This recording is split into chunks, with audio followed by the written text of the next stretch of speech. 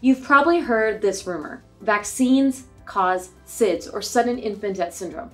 It's a scary thought, and as a mom and a pediatrician, I totally get how unsettling that sounds. But is it actually true? Today we're busting this myth wide open with facts, not fear. Let's clear up where this idea came from, what the science says, and what really helps reduce the risk of SIDS.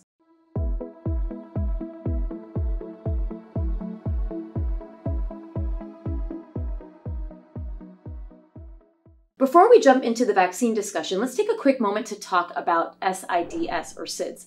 It stands for Sudden Infant Death Syndrome, which, as the name suggests, is when a baby unexpectedly dies, usually while they're sleeping. It's called a diagnosis of exclusion, which basically means doctors can't find any other reason for the baby's death. It's incredibly heartbreaking, and it leaves parents and doctors with a lot of questions. Now let's clear something up right away. There are a few things we know can increase the risk of SIDS. For example, if babies sleep on soft bedding or in unsafe conditions like co-sleeping in a bed, that can make things riskier. And babies who sleep on their stomachs or sides before they can roll over on their own are also at a higher risk. Other factors like exposure to secondhand smoke or being born prematurely can also play a role. But here's the important thing to remember: vaccines, not a factor. In fact, vaccines are not on that list of things that increase the risk of SIDS. They're actually designed to help keep babies safe from serious illnesses, which is a big reason why they're so important. So where did this myth come from in the first place? Well, it mostly boils down to timing. SIDS tends to happen most often between 2 and 4 months of age, right around the time babies get their first big round of vaccines. So naturally, some parents made the connection and thought, well, my baby got the shots and then something happened. Maybe the vaccine caused it. But here's the thing: just because 2 things happen around the same time doesn't mean one caused the other. That's what we call correlation, not causation. Let me give you an example to help clear it up. That's like saying every time you put your baby in a cute new outfit, it rains. Coincidence? Yes, but the outfit didn't cause the rain to appear. Unfortunately, some anti-vaccine groups have taken heartbreaking stories and turned them into fear-based narratives. They'll find cases where a baby passed away from SIDS and say, see, the vaccine caused it. But that's not how vaccines work. In science in general, we need to look at the bigger picture, the data, the research, and the patterns, not just individual stories. The real truth lies in the facts, not the fear. And one of the big arguments you hear from anti-vaccine groups is, but SIDS is reported in VAERS. And that's true. VAERS stands for the Vaccine Adverse Event Reporting System. And it does include reports of deaths, including SIDS. But here's what most people don't realize.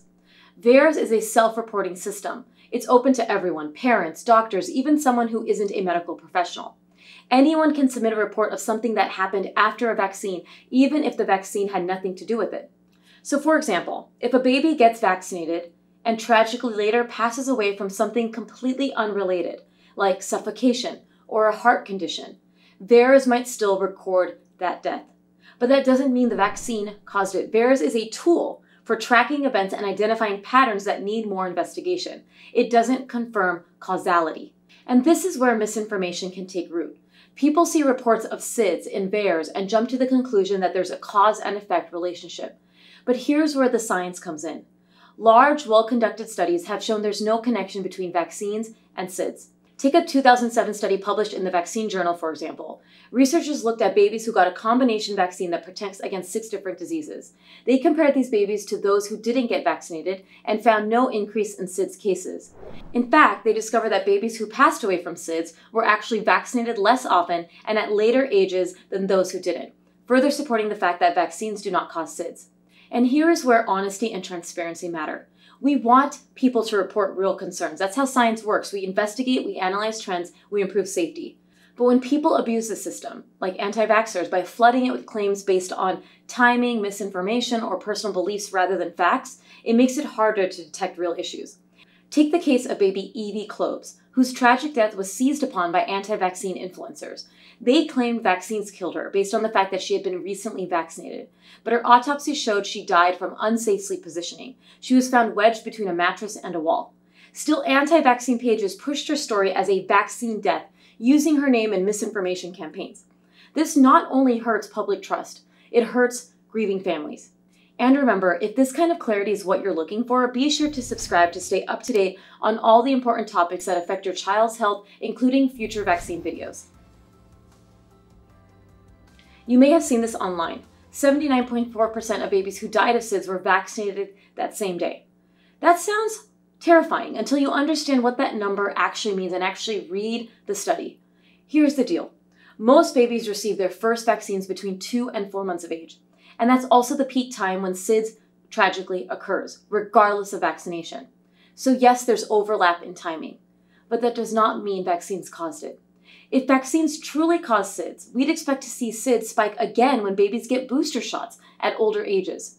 But we don't. Why not? Because the risk of SIDS naturally declines after 6 months.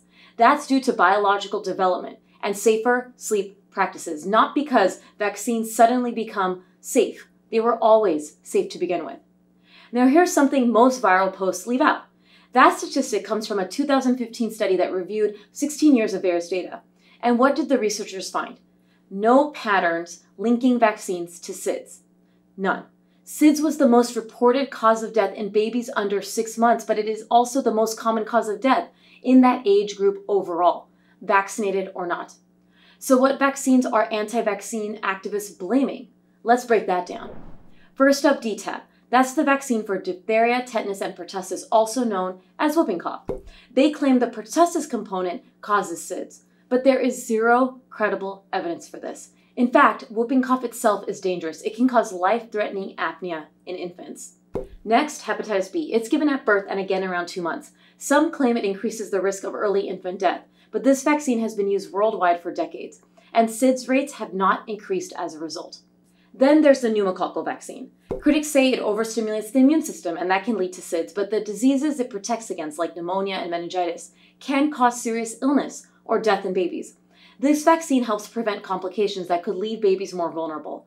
Rotavirus is another target. Some say it causes gut inflammation linked to SIDS, but in reality, this vaccine protects against severe diarrhea caused by the rotavirus, which used to be a major cause of infant hospitalization worldwide. And finally, they go after combination vaccines like Pentacell or Pediatrician. The argument is that they overwhelm a baby's immune system.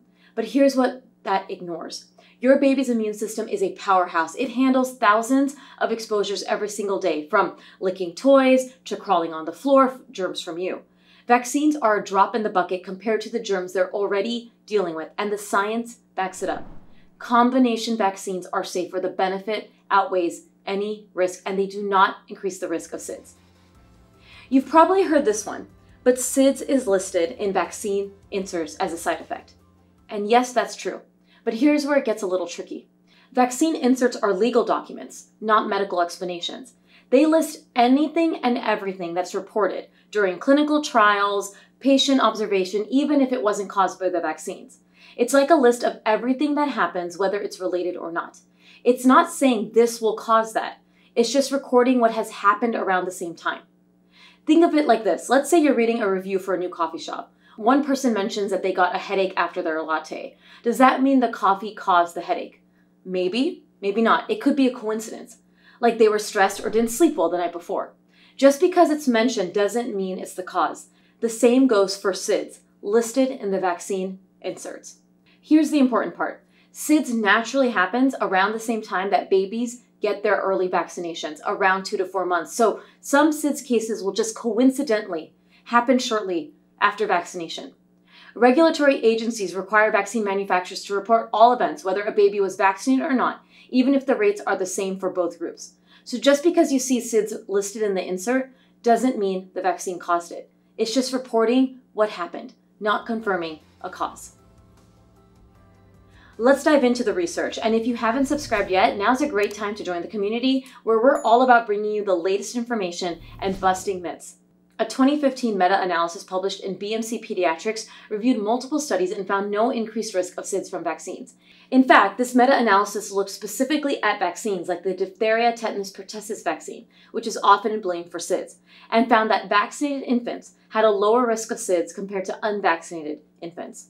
And going back even further, a 2007 German study also showed that vaccinated infants had a lower risk of SIDS than those who were vaccinated. So why might vaccines actually reduce the risk of SIDS? One possible explanation is that vaccines help prevent serious infections that could otherwise contribute to unstable breathing patterns. For example, illnesses like pertussis, also known as whooping cough, can cause apnea in infants, which is when breathing temporarily stops. By preventing these kinds of severe infections, vaccines may help lower the risk of sudden infant death.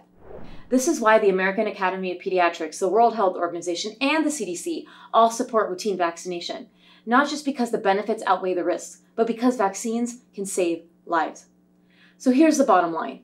Vaccines do not cause SIDS. This myth exists because of timing and misinformation, not because of science. And the research is crystal clear.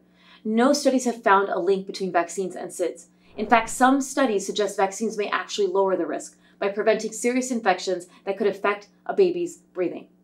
Now, if you're worried about SIDS, there are real steps that can help reduce the risk. I already mentioned a few of them already. Practicing safe sleep, avoiding secondhand smoke, keeping up with regular pediatric checkups, and yes, vaccinating on routine.